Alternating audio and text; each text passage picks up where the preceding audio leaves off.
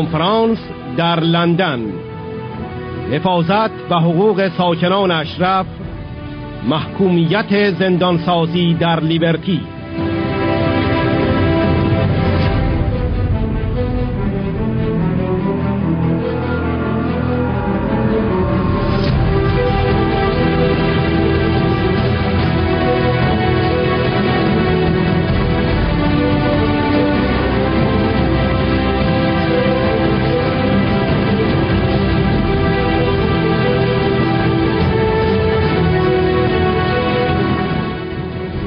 گرامی داشت لرد رابین کوربت.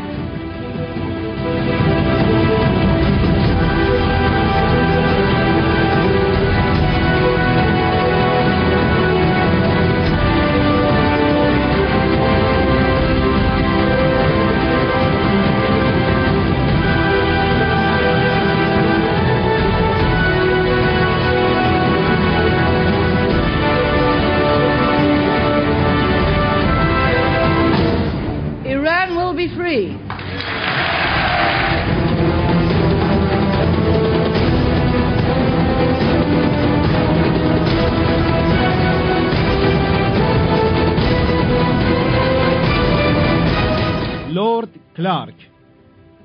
Lord Chairman, Val, Lady Corbett, good afternoon, ladies and gentlemen. As always, it's an honour to be among friends of Iran's freedom fight and also of those wonderful people in Ashraf. I'm proud to be with such a distinguished panel of scholars on the subject, and on the subject, of course, of utmost concern to all of us. We speak about the rights of the people of Ashraf and the rights of the people of Iran. The right to be free, to live free and to be able to express freely without fear of persecution what we believe in. But before I start, I just want to pay my own tribute to the champion of this cause, our beloved Chairman Robin, the Lord Corbett of Castle Vale. I knew Robin for most of my political life, and it's not a short one. I am proud to stand here to say he was my mentor, he was my political colleague, but above all, he was my friend, a true and good friend. As so many of you know, Robin ceaselessly spoke out against the perpetrators of injustice against the brave people of Ashraf. But today, as Val so aptly said at the beginning of this gathering, today we can make a pledge. This afternoon we can take Robin's legacy that he gave us, and we can renew our determination to assist those in need in Iran, and particularly the residents of Ashraf. And as Val has said, his spirit will be with us all the way. Robin will always be there watching what we're doing and give us encouragement, because I happen to have a belief, and I believe that he will be there watching what we're up to. I say I'm proud to be here. And we can say to the people of Ashraf, without any flummoxy words, you are not only a symbol for your own people, you're a beacon not just for Iran, but also for the people all over the world who seek justice. And in my view, you represent the people that have respect for humanity. The cause of protecting you and the humanitarian values that you represent is a great cause. And as I say, as always, I'm proud to be part of it. And as we stand here today,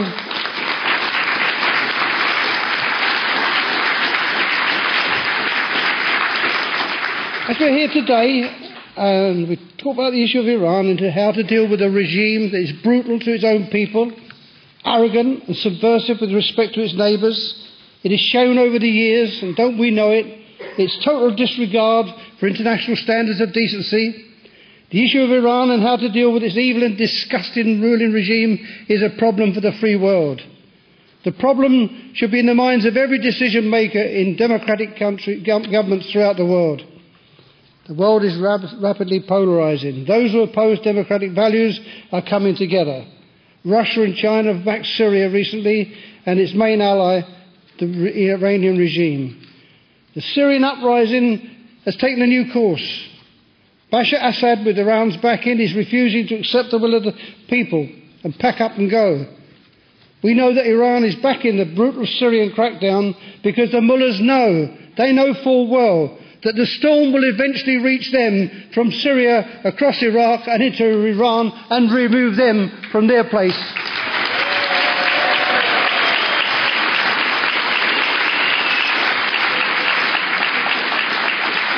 Friends, the events of the past year have proved once more that no dictator can last forever.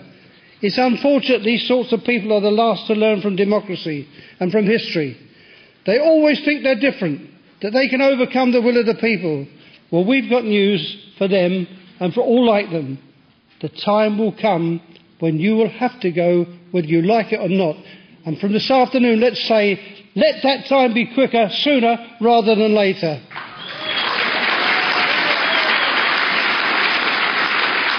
However hard the brutal regimes try to circumvent this process, and the most effective method so far has been used by Iran, the spread of misinformation. The tyrants want to wear us out. They want to make it so difficult for the truth to unveil that people get tired and give up. They have constantly lied to the international community. That is the purpose of the misinformation campaign of the regime and its propaganda machine. That we've witnessed it for so long, haven't we? The lies that come out week after week, year after year. Unfortunately, friends, there are people out there who would do anything for money.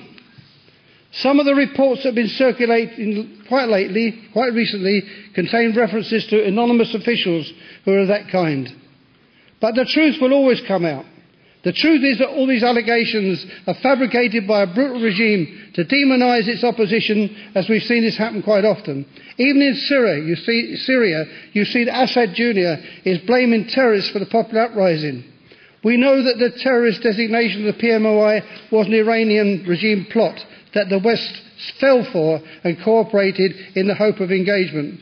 Thanks to brave people like Robin Corbett, the courts of justice here destroyed the myths in the UK and in Europe. And when you look at those pictures,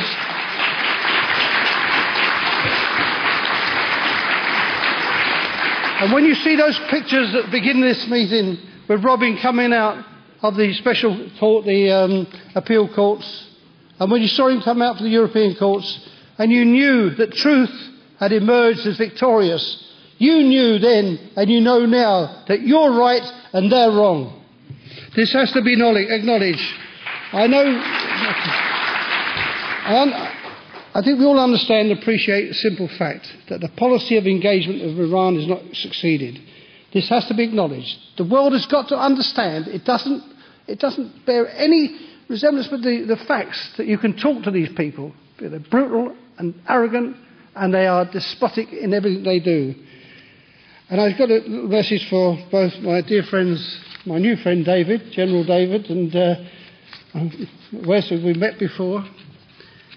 We had to fight into the courts of this country, and I think it's about time the American people started thinking about Hillary Clinton. On our television last night, Hillary Clinton is talking about the Syrian people, and, it's not good enough. Syria wouldn't be doing what it's doing today if they hadn't acquiesced to the mullahs in Iran.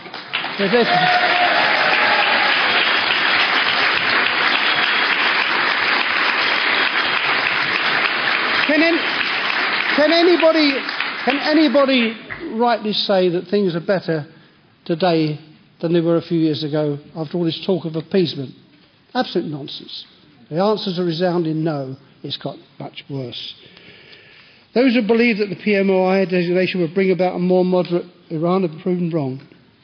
Wrong on nuclear programs, wrong on meddling in the affairs of other countries, wrong in the suppressions of rights of people of Iran, and it's time for that designation to be ended.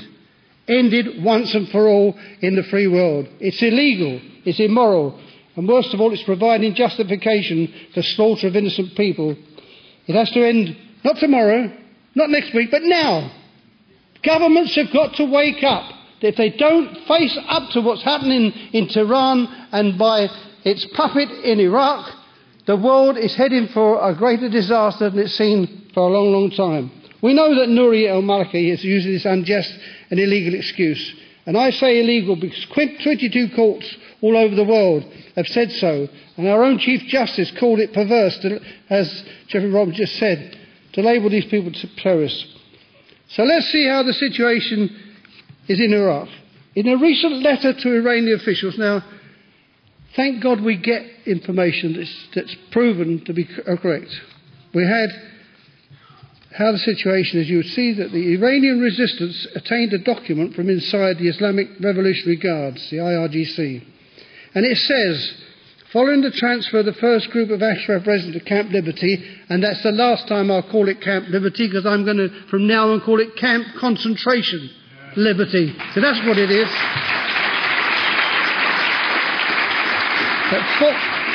That following the transfer of the first group of residents to the concentration camp, the Iraqi Prime Minister has reassured the Quds Force and the regime's ambassador in Baghdad that members of the PMI will be crippled in liberty and will become politically dead. In this document, it is also revealed that we, that's the Iraqi government, have told the United Nations and the international community that the Iraqi government does not recognise members of PMOI as political or humanitarian refugees. But why? I'd say the US government, by refusing to obey the court order and delist the PMOI, has given the Iraqis this excuse. Based on this unjustified excuse, we also know that at least 47 people were killed. 12 more died because of the medical siege, and more than 1,000 injured. So the American government must realise, and of course ours, it's all very well for Haig to get up and talk about Syria. Let's bring him back to earth down here and say what he could be doing to assist the people of Ashraf. So the American government, they've got their responsibility to recognise the truth. And we've got to expose that by dragging their feet as they are, and not ending the prescription, they're causing death and destruction. It's past the time when the United States and other nations acted rather than prolong the sufferings.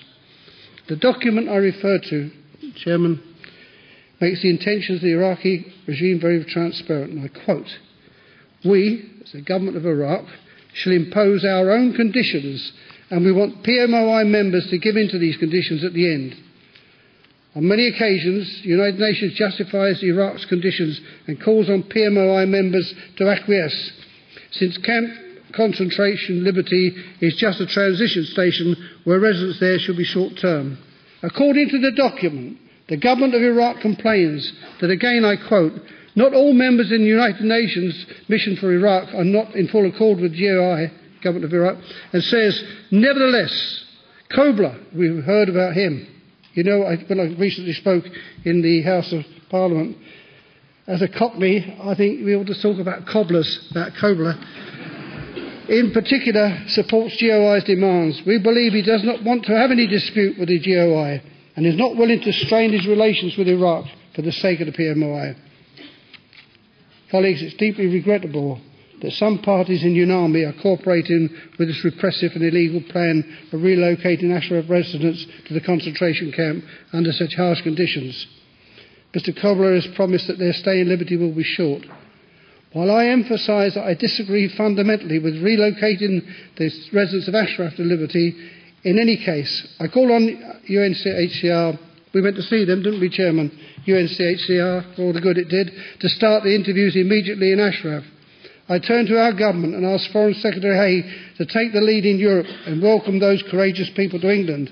We should announce our preparedness to take and welcome in a good share of those people. They're brave people, and I call on my government from the conference today to do so, and I expect from every one of you in this meeting to take up this issue with your MP and press the government to act quickly, because time is running short.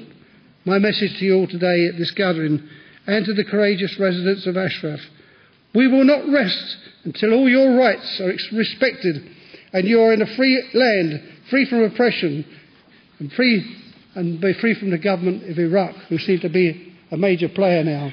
In conclusion, I'd like to say something to Madam Mariam Rajavi and to the residents of Ashraf. It is something you already know. You know because you are living it. I simply want to stress that you have something that is more important than anything else, is that you represent a strong moral and just cause. The forces of history and of human development are on your side. Those forces favour democracy. They favour freedom. The forces of history and human development are those who are on the side of those who advocate freedom and democracy, as dear Robin tirelessly did. I pledge to do whatever I can to help. You have a tremendous group of allies here in the United Kingdom and all over the planet. In the United States, in Europe and the Middle East, and in Iraq as well.